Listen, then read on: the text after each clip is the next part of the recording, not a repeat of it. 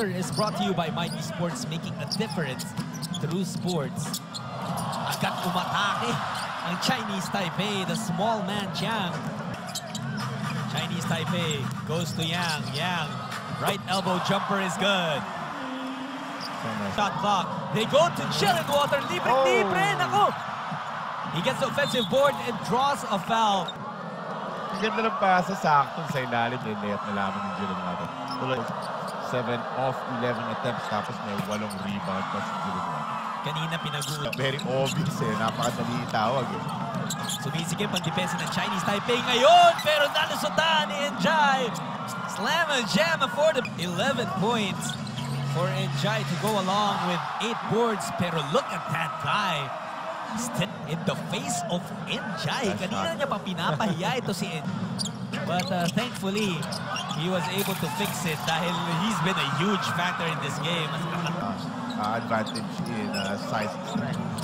Creighton, they go to Chou from outside. Chou straight away 3. Offensive possession. Meanwhile, Chou attacks. Chou Chang.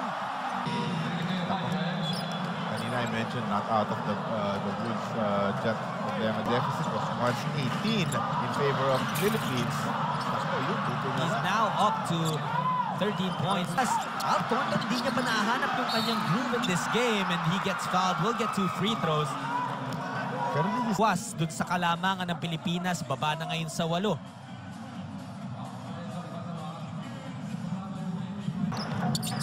Back out his teammate Quincy Davis, mag-isa na lang sa ilalim. Slams Chen on him, the switch. Nakalusot. Macklin, the slam attempt, still nothing. Pangatlong mitis niya na yan, nadakdak. And Quincy Davis, this is how it's done. Ilagay niya na lang, but this magagandang finish naman in contrary para din sa Taipei. The lead of Mighty Sports down to just 4 points after that slam from Quincy Davis earlier. And this one, another one. Slam and jam from Quincy Davis. Ball, they get into view. Nakay Chen ngayon. Quincy Davis nakasil sa ilalim. But the basket goes in. By 3. Here's Enjai. Gives it up to Spencer. 3 on the way. It's in. Enjai again. That is gonna hurt. That should have been a 2. His foot was on the line. Malinaw natin nakita yun. But Spencer, walang kaproblema. Far out.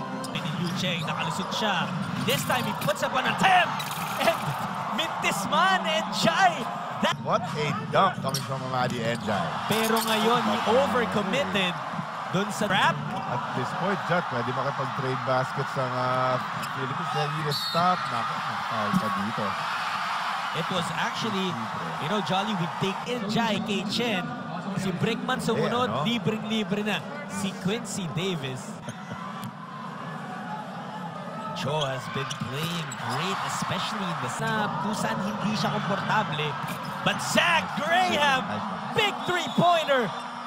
Nice find, nice bucket, keeping Taipei at bay. Yan din. At sa 7 ang lamang. But before that, ito nga yung munti ka nang sirain ni Enjai yung ring. Ilang beses na, Jolly, na to. Spencer, steady hand. Really na since then. He has 21 points. Make that 22 for the Warwick. A performance like that, 27 points, 5 rebounds, 3 assists. Naku, munti ka pa pumasok si Enjai. Okay, go ahead and try that experiment. Makursunadang 3-pointer na lang yung The Philippines, Mighty Sports, topping the host nation, Chinese-Taipei.